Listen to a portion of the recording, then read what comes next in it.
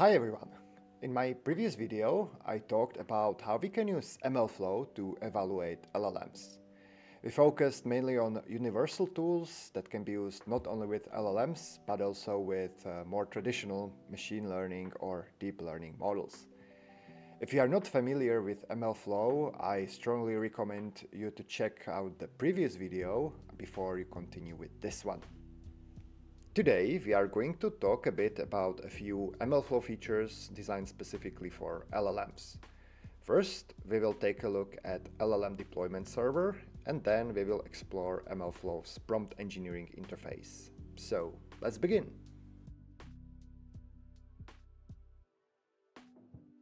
The main idea behind the MLflow's deployment server is to give you a unified API for different LLMs, both proprietary and open source. And as we will see later, it is also a requirement for some other LLM-related features inside MLflow. In this video, we will be reusing the virtual environment we created in the previous video with Rai. If we want to use the MLflow's deployment server, we need to install a GenAI Extra.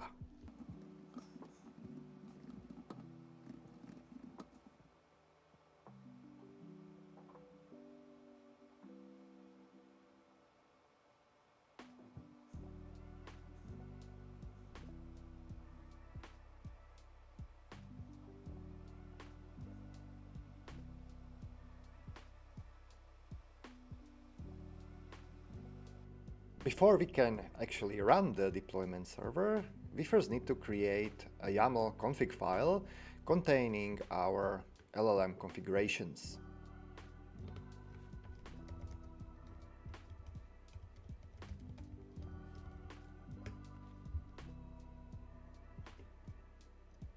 We can choose between different types of endpoints: completions, embeddings, or chat.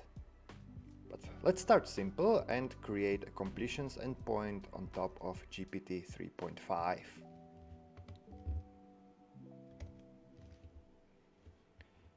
In this case, we will be retrieving the API key from an environment variable. After saving the config file, we can start the deployment server from the command line like this.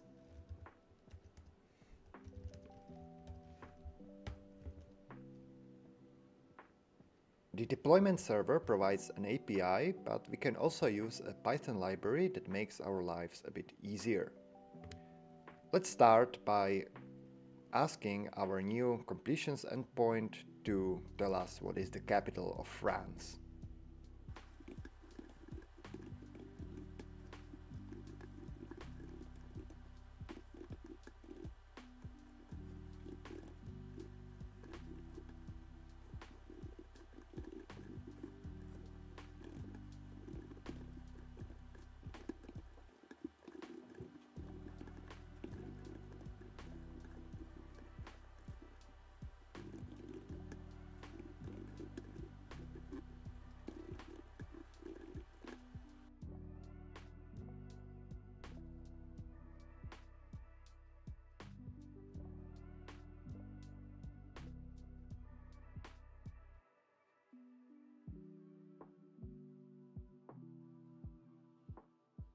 If you are familiar with any of the proprietary LLM APIs, you should understand most of the arguments here. Temperature basically tells the model how random should the output be, max tokens determines the maximum length of the answer, and n tells us how many candidate answers will be generated. So, as you just saw, you could use the MLflow deployment server to talk to different LLMs via a unified API in Python. But as I mentioned earlier, deployment server also gives you access to some additional LLM-related features directly in MLflow. One of them is the prompt engineering interface. Let's keep the MLflow deployment server running in one tab and start the MLflow itself in another. Before we actually run the serve command as we did in the previous video, we first have to store the URL of our deployment server in an environment variable so MLflow can actually find it.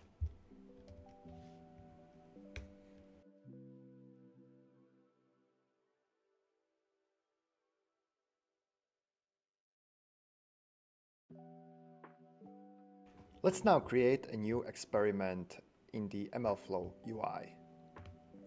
Our task for today will be to examine how different LLMs can handle the task of creating a self-study program for different subjects. So let's call our experiment study programs.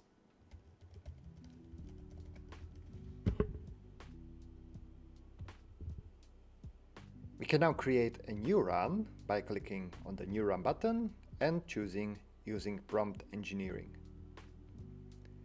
In the interface, we can select the LLM we want to use. Since we only defined one endpoint in our deployment server configuration, this choice isn't that hard.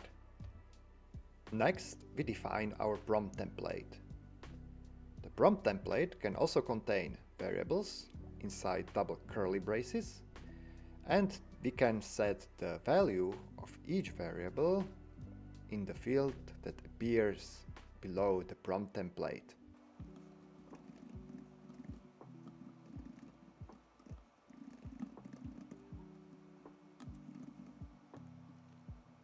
We also set the maximum number of tokens to a high enough value.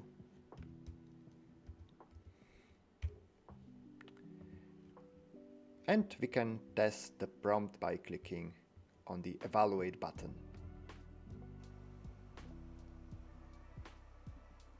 If we are happy with the result, we can click on Create Run. MLflow created a table containing all the variables that it found in the prompt template and the outputs provided by different models. We can easily add new rows to evaluate.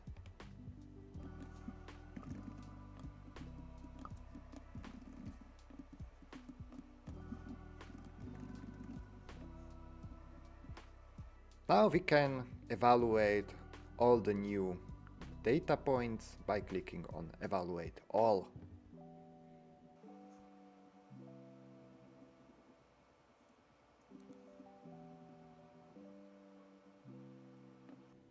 One important thing to note here is that MLflow actually doesn't save the changes automatically. We either have to click the Save button or use the Ctrl+S keyboard shortcut. Now let's make things a bit more interesting by adding 2 additional models to our deployment server. We can add GPT-4o and Claude 2.1 from Anthropic.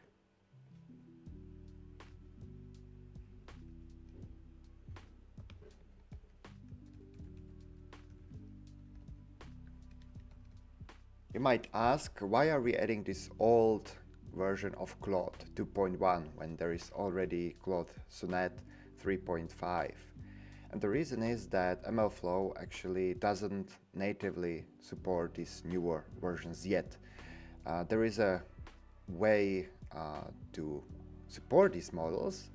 We could create a Python wrapper that's compatible with MLflow, but that's a topic for another video. So for now, we will just stick with this older version, Claude 2.1.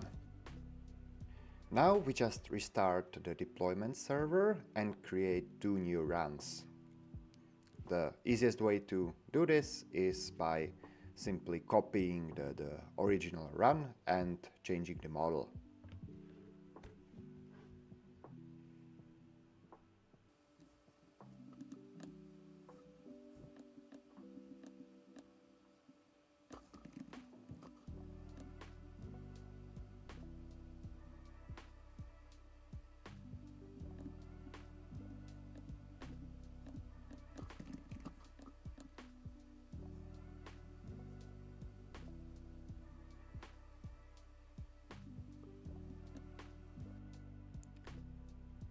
We can now click on the Evaluate All button to run the prompt for all inputs.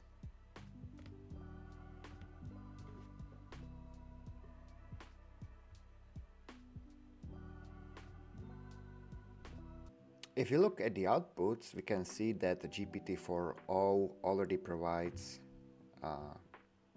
quite a good quality of results. But maybe we could slightly improve it by asking the model to always include resources. So let's duplicate our GPT-4o run and modify the prompt to give us one textbook and one online course for each section of our study plan.